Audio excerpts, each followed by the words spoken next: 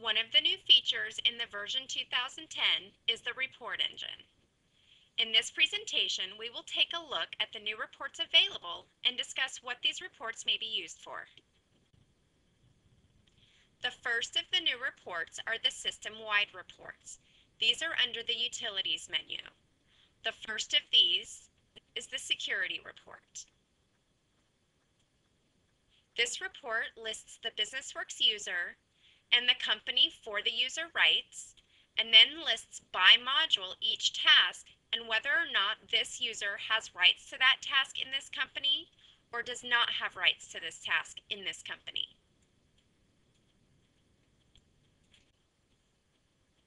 The second of the system reports is under registration information, and it's the registration report.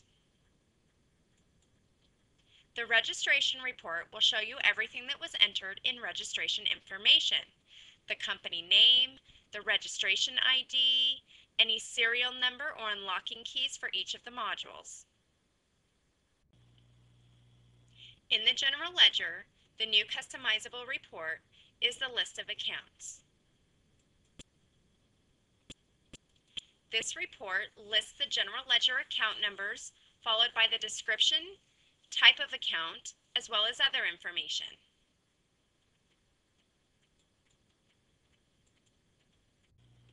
In accounts payable, under reports, vendor reports, we have the vendor list.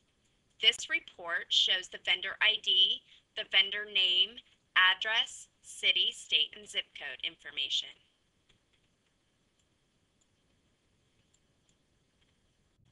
Moving along to accounts receivable, we can go to reports, customer reports, and there we have the customer list.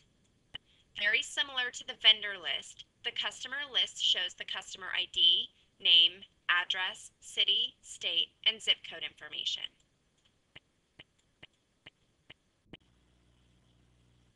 In inventory control, we have added the customizable part list, which we can locate by going to reports, part reports, and then the part list shows the part ID, the description, the bin location, and the quantity on hand.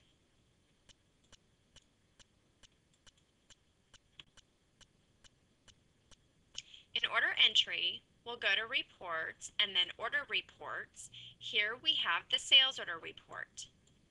This report shows the order number, the customer the order is for, the description of the order, the status, whether it's open or closed, and the date of the order, the required date, as well as the release date.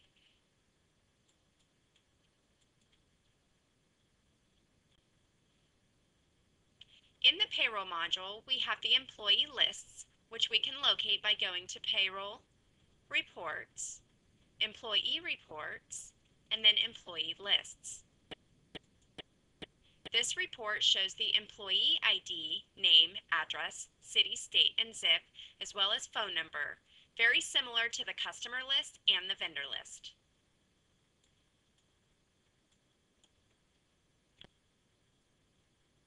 And lastly, we have the job list. We can locate the job list by going to the job cost, reports, and then job reports. The job list shows us the status of the job, the bid date, the job start date, the job ID, the description, the purchase contact, and phone number information, as well as the manager. As you may have noticed, all of the quick reports are in a column format from left to right. This makes these reports good to be exported into Excel. In the version 2010 report engine, in this print preview screen, we have added a button to make it easier to export these reports into Excel. I'm going to go ahead and demonstrate that.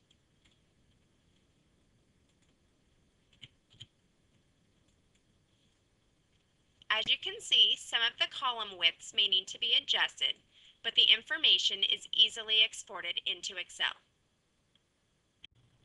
This is a list of all of the new reports that were added to the version 2010 that are customizable.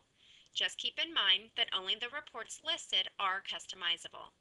All of the other reports are using the old system and are not customizable. Thank you for viewing our presentation introducing the Quick Reports for version 2010. You can watch us on Facebook for video 3 of this series, What's New in Sage BusinessWorks 2010. You can also visit www.sageu.com/businessworks for the Real-Time Tech Thursday courses on the new reporting system.